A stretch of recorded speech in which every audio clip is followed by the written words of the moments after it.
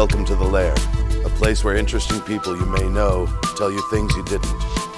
So grab a chair and your favorite vice and get comfortable. There are no rules in the Lair, but there is Laura Babcock. You know her from TV, and she is not into media monogamy. Let's find out who else is in the Lair. Well, we're here in the Lair with the Mayor of Hamilton. I'm sorry, that was the air show that called you the Mayor of Hamilton. Did you hear about that? You must have. You didn't hear about that? No. I'm the first one to tell you that. Yeah. It was all over Twitter on Sunday. The rumor has it that at the air show, the announcer said the Mayor of Hamilton, Lloyd Ferguson. You didn't hear about that? No. Well, you've got to get on Twitter, Lloyd. You're missing. My daughters are on Twitter. They both got computer science degrees, and the one lives in New York has a program. Anytime my name's mentioned, it pops out. So I'm sure she'll be leaving me an email sometime tonight at my home email. It came out from a credible Hamilton Twitter news source that you had been called that at the air show. So I retweeted that out, and I got a lot of "way to go, Lloyds" coming in. Yeah, poor Bob. Yeah, I'm gonna be in trouble with the mayor now. That's right. But again. The idea of Lloyd Ferguson for mayor is not a new idea. Your name was floated around in the last election. Are you glad that you didn't run? Yes. Yeah, I like representing the people of Ancaster. It's a very special community. And that's Marie Boutriani here in the Lair. She's in the Peanut Gallery. I should also introduce Mike. Cameron is here again, our producer, and Daryl. Yeah, no, Ancaster, I say Ancaster is a very special place, and I want to keep it that way. When developers come in and want to use this provincial policy on intensification, I always give the same answer. Ancaster is a very special community, and it's not going to get screwed up under my watch. So the answer is no. What makes it special? Well, I think it's because we had zoning bylaws in place a long time ago, for example, the limit to 3 floors. Oh. I think we always had a tree planting policy. There's a young doctor who's in my Rotary Club, and I asked her, she grew up in Brampton and came to Ancaster to practice. And I said, no, if you grew up in Brantford and were educated in Toronto, why would you come to Ancaster and practice? And she had one word: trees. Oh, wow. And we've been very protective of the trees, yeah. In fact, we've still been able to maintain our tree bylaw. It never got chopped down, if you will, during the amalgamation debate. I wouldn't have thought of trees as being what really sets Ancaster apart. To me, it's about the buildings. Yeah, it's the 3rd oldest municipality in the province of Ontario, and there's been a lot of work to preserve the heritage features, and there's some owners of some commercial properties that are very passionate about maintaining that. In fact, whenever they build new buildings now, we try to, through the new Planning Act, we actually have control over facades, but most owners want to do it on their own and make it look 100 years old when it's brand new. And well, I thought I heard a statistic recently that you're one of the best examples of a certain heritage period, maybe even in North America, in terms of just how there's those few blocks there that are really, really beautiful. And so it's been partly because of bylaws, but also your family's been involved for generations. Yes. How did they initially get into politics in Ancaster? Well, I believe it started back in the mid-50s. I remember as a kid my father going off to school board meetings. He got himself on the Ancaster High School board. When it opened in 1958, he was either vice chair or chair. And afterwards he moved over to city council, and later on ran for Reeve and won. I always remember that election night. He won by 6 votes, and I was 18 at the time. And so he took off to Florida for a vacation, and the judge came in and did a recount, and it actually went up to 7.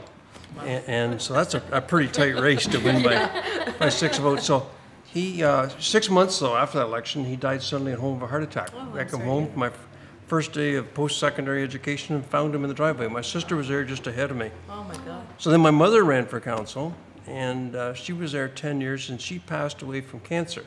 In the meantime, I ran in 1981 for the Wentworth County Board of Education. I actually was appointed for 1 year because there was a vacancy. Ran the next election for 3 years, and I was there too as vice chairman of the board. My mother passed away, so then I ran in a by-election, and then ran again in 3 subsequent elections and won.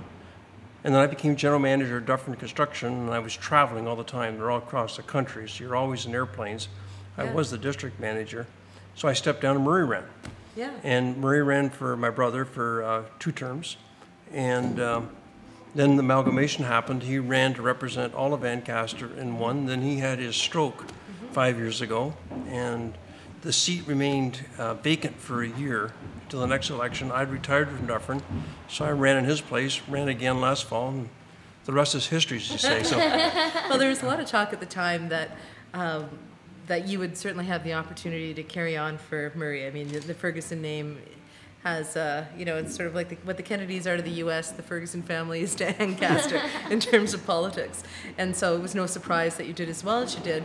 But to the question about mayor, and I bring it up because you bring a certain amount of pedigree and skills, both the political pedigree of your family and all those years in politics, but also your own commercial success, your work at Dufferin. I first interviewed you back for a TV show in Oakville, I don't know, 6, 7, I'm not going to date how long I think it was more than that, Laura. Okay, a while ago. Yeah, I think it was right after we won the 407 contract in the late 90s. Yeah. So I met you first in your capacity as a business leader in another community. There is talk because of that, I think, that you bring those dual skills to the table, both the political pedigree of your family and the popularity of your family, but also your success in business. Hamilton is a community, arguably, that can use development, that can use some business savvy around the table. It's been criticized for decades, it would seem, for maybe not making the most strategic decisions. You seem to stand out to me. Do you get that experience from people? Do they feel that about your leadership on council? Probably. You know, I bring a business acronym, which is good. Other members of council bring other skills. I think it's well balanced. I think our current mayor is very good at the social side of the job. He brings a media background. He does a media We background. tend to talk a lot in the media. Yeah, exactly. And, you know, I think he's exceeding expectations I agree. since he's been elected. It's amazing to watch him, though, is that he doesn't engage in debates. And the classic one was area rating. And this was, as I was quoted in The Spectator, this was 2 trains coming down the same track, opposite directions, full throttle. Wow. And it was going to be a train wreck. Well, didn't you use the actual analogy, there was going to be mutiny on the mountain? Oh, that was about another, no, that was about area rating. When your initial shot across the bow for your part of the argument was there'd be mutiny on the mountain if they went ahead. Well, mutiny in Ancaster, because Ancaster is still bitter about amalgamation. Yeah. They see a significant reduction in service, and I'm not sure there has been, but they see, and it's true, there's only one voice on council now, and you know, a lot of my colleagues, or some of my colleagues, I shouldn't say a lot, some of my colleagues are not big fans of that community. They think we should be paying more, and the people of Ancaster say they're already paying more than their fair share. You know, our ward is the second biggest contributor to tax revenue, you know, from Ancaster, from Ward 12. The biggest is Central Mountain, and they have a population of 60,000, and Ancaster has a population of 30,000. And so people aspire to move to Ancaster, which is okay, but the downside of that is that prices have escalated so much, which has resulted in, and I really feel bad for the seniors. I hear from them every day who live in the older parts of the community. And we used to be on septic tanks until the 70s. And so they're big lots. And they're wartime homes, nice quaint little 1,200 square foot bungalows. And because of the intensification rules and no more urban sprawl, no new subdivisions, and Ancaster is a quaint little community, people will come in and pay $600,000 and tear down the house and put up a monster. Right. And then Impact walks in and says, haha, if their house is worth that, then yours is worth that much. Right. Here's some senior citizen in their 70s whose taxes have just doubled. And now you try to explain to them, well, the value of your home's also doubled, but they don't care. They just want to stay there, and they can't afford the taxes on a fixed income. So it's a big problem. So if Ancaster is a community, certainly you're passionate about, worth protecting, worth advocating for around council, and as you said, there's but one voice for Ancaster around council. Wouldn't mayor's role, bully pulpit, give you more opportunity to keep the Ancaster asset part of the community and sort of part of the Hamilton solution? I'm just throwing it out there, Lloyd, because you represent. I know you keep bringing me back to that, Laura. I do, because you know what? It's the current mayor has only been on the job 6 months. Yeah, and we got 3.5 years to go. It's not even about are you going to run for mayor? It's more the idea that your Ancaster, as you said, who contributes a great deal of money into the community, is in a way, a distinct community from the rest of the city. Every community's got something different about it. Ancaster is known for what it's known for. Westdale's special too, and Waterdale's special. Yeah, they're all different. And Stony Creek. But, you know, you didn't run for mayor, maybe you never will, but do you see opportunity to represent people in Ancaster even more than you currently are? Because I think one of the misconceptions people have is they think that these suburbs are out there doing their thing and not interested in what's happening down in the core, but in fact it's quite the opposite. They feel the pain of what's happening downtown Hamilton. It affects them in their pocketbooks on issues like you cited, area rating. It has a direct impact on them. So do you think that, you know, there's enough opportunity for you to represent Ancaster the way it's structured now? I would hope personally that we've made some movement towards saying that we're you know, what's good for downtown Hamilton is also good for Ancaster, and I think I showed that leadership on City Hall renovation. You know, I brought my construction expertise in. We got that, you know, we had great staff involvement, but that's a project. We went to a risky new delivery model, brought it in under budget, ahead of schedule. And people tell me that, most people tell me it exceeds their expectations. And by the way, for your listeners, those ridiculous fountains who had the wrong heads on them were shut down today. The fountains were drained. The proper heads were on back order forever. They're being installed this week and should be turned on by Friday with multiple heads. To your point, I can't remember it, I've said this publicly, a time when a project in Hamilton was done ahead of schedule and under budget, which is why I'm driving at this leadership angle, Lloyd, is that was a project that you were taking on based on your expertise that you brought to the council table, and it was a big success. There was a recent discussion, I don't want to date this too much because it might air in a few more weeks, but there was a discussion recently where city staff, after you guys had completed your budget deliberations, come in at 0.8% tax increase, which is laudable. You know, I know you guys were gunning for 0, but 0.8 is pretty good. City staff said, oh, by the way, we need 6 people to hire right away because, we need more help with our bylaw, 8 people with our bylaw enforcement. There's this business savvy, right? It was 8 people lower, 600,000. Yeah, that's right. But a $600,000 bill, I think, for that. And they wanted to bring it to you, and I think you, out of all the councillors whose clips I read, we're the most aghast at the lack of strategic planning around that decision, that council had just come through budget deliberations, and here you're being asked to throw another $600,000 in the pot for these hires. Is Hamilton Council strategic enough, Lloyd? The relationship between staff and council, are we doing better than we were a few years ago? I think it has got better, and I remember reading an email from you about a month ago. I think you said, let me get this straight. Since this new council's come in, you solved the stadium issue. Right. You've solved one of probably the most politically contentious issues, which is area rating, which had the potential to run taxes up 16% in Glenbrook, yes. 6% to Maria in Ancaster. Yeah. And so we got that behind. Brought in a budget at 0.8%, and you can push back at the police. If I got this right, that was your question to us. My blog said. I read that. I thought, well, at least somebody's watching it. But I've done my fair share of criticizing. I mean, I get to go on TV every week for the last 15 years and criticize Hamilton Council.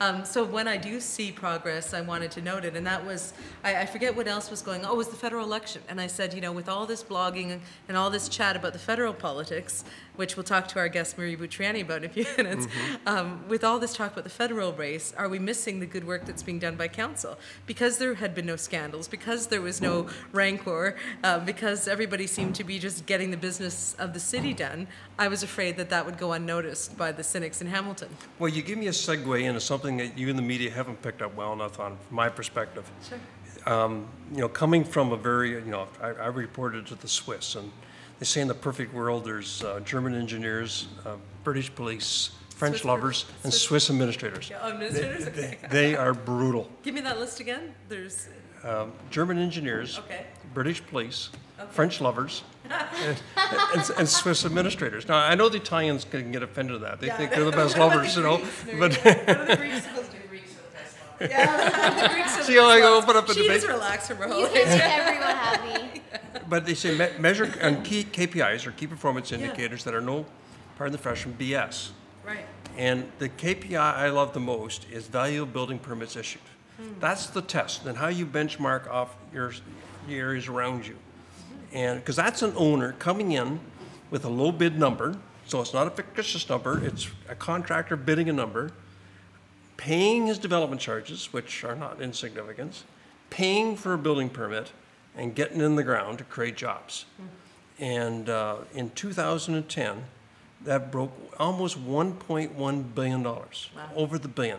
Yeah. The year before that, we were 480 million. The best ever before was 800 million. Wow, that's exponential. $1 billion is more than Mississauga issued, it's more than Brampton issued, and it's more than Burlington issued. And we're not getting attention to that. We're past the cusp. Things are starting to go. And, you know, I hope we see that, and I warned our finance staff.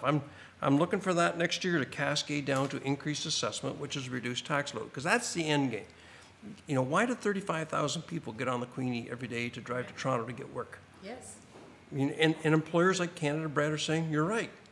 So they're closing 4 plants in Toronto and building a 350,000 square foot facility up at the Red Hill Business Park. Well, I think even in our chat prior to going on air here, I was telling you that most of my client growth has been out of the city. You know, I'm one of those people who loves Hamilton but finds work elsewhere. And I think that it's so important to bring whatever the industries are, to bring them to the community. It makes a huge difference. Listening to your passion, though, I was reminded, the first time I ever had a conversation with you was at a restaurant in Oakville, I think Seasons, down on the lakeshore, beautiful restaurant. And you were talking about key performance indicators. You were passionate about KPIs. So I remember at the time I was the executive director of the Oakville Chamber of Commerce, did not have the business chops, certainly, that someone like you has. And I thought, wow, this is a really interesting business lunch. Do you bring those values of, you know, the old adage, if you can't measure it, you can't manage it. You've got to have key performance indicators. You have to know what your benchmarks are. Do you bring that to council? Did it already exist, or have you really found that's made an impact? I hope so. I remember it first struck me when I first year I was on council. Every meeting I went to, you know, they want one more staff person here. They want 3 more here. They want 5 more here. And it just struck me, boy, when I wanted to hire someone, not replace a position, create a new position. These are new positions. Yeah. I had to get like 12 signatures. I could go issue. I remember industry. once I put a purchase order out with their $35 million, never told a soul. But you want to hire a person, you got just, and if you want to buy a pickup truck, you know, those are the 2 things they control over: salaries and capital expenditures. And what the heck? We got all these new FTEs coming on board. So I asked for a report on that. I don't know if you remember this. It was. Early on, I think. I went, yeah, it was the first year. I went for, after I retired, I took a month, probably shouldn't say this, took a month and went to Africa and just toured all around Africa. Why shouldn't you say that? And you get a lot, well, I shouldn't take a month off, but after you start a new job. You got away with it, clearly. So But I thought I would go out and, you know, it'd give you a lot of time sitting in airplanes. It's a 12-hour flight from London to Johannesburg, and it gets you thinking and you jot down notes, you're not being interrupted. And so I asked for a report, and I know Andrew Dresch will give it some attention. And this is a Swiss thing, too. They said, you got something to tell me, you got to do it on maximum 1 page and maximum 6 bullets. Love it. Then I'll ask questions. Right. So just give me the hard facts. Don't bury me with 100 pages, I got to find them. Yeah. So I asked for a report. It's like life by executive summary. Yeah, just since amalgamation, how much has our population gone up and how much has our FTEs gone up? And I said, I want it on 1 page. and it came back and it was interesting. And also I wanted the cost per capita compared to other municipalities, measured in a cost per capita. What's fire cost? What's police cost? What's social services cost? And all through the major departments. And it came back that our population had grown, since amalgamation, had grown by 3%, but our staff had gone up by 7%. Discounting staff that were brought in because we changed scope. For example, we took the water and wastewater back from Phillip and hired staff to it ourselves. So we parked So them other than because that factor, that's different. And there was 2 or 3 other examples like that. Parked those. We were up 7%. Okay. I thought amalgamation was all about Streamlining. efficiencies. Yes. This isn't efficient. And it got traction because it's a rare day that someone comes in now from staff and asks for a new position. They'll move them around. And so when they did the other The little other while day, ago, it jumped off the page. Yeah. When they come in and say, well, give me a break. Out of the budget process, you show up, you didn't warn us this thing was coming. And what's the message? You give them 8 new FTEs. Now, I know the stats show that maybe we need it. But you know, Do you think Hamilton will the get message to- is, well, Yeah. if you want more staff, come in outside the budget process, then you'll get it. Do you think that, and that's, I would argue that's a strategic thing, right? If you're strategic, you're looking ahead, you're backing up your choices, you're not making things as one-ofs, or, you know, you're not just always in the tactical, you're actually looking bigger picture. It seems to me, and that was the nature of my blog, that Hamilton Council had dealt with some of these long-term contentious issues. You seem to be getting more strategic.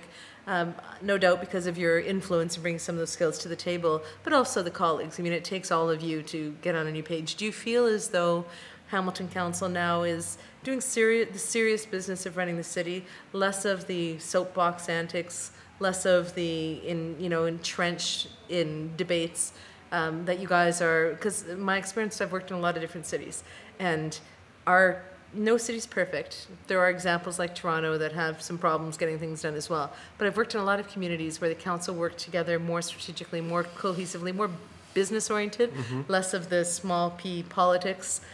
Look, Lauren, there's no question. And I think what drove it, I'm sorry, get my grammar mixed up. That's why you give us the wine. That's right. The wine is just to make people screw up their grammar.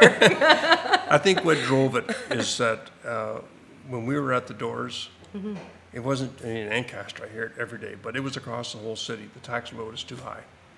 Yeah. And everybody got that message. Yeah. And so that's been a key focus now during this term. And do you think also post-Pan Am debate, nobody has the appetite for that kind of public, maybe. sludge match? I mean, that was ugly. And it was as I reflect on that, what did we learn from it? And boy, maybe we don't need an NHL team to go through all this stuff again, because the media just beats you up. It's all your fault. We had Marvin Ryder in here, and in the Lair, and he said that he didn't think Hamilton was viable for an NHL team, and he was part of one of the original bids back in the day that had real success. The Pan Am situation, I think, was crystallized the challenges our community has with decision making. Well, I think the learnings from the stadium debate were February 11th, 2010. So I can quote the day exactly because that stands out. We advertised a public meeting on where do you want the stadium, and we invited any delegation they wanted to come in. We started at 9:30, didn't adjourn till 5:45. Heard from over 30 delegations, and all but 2 said the same thing: West Harbour. Tiger Cats were there that day, so he's okay. West Harbour, get Mr. Real Estate Department, go start buying the land. And then the Scud missile got dropped in May, Right. and we wore it.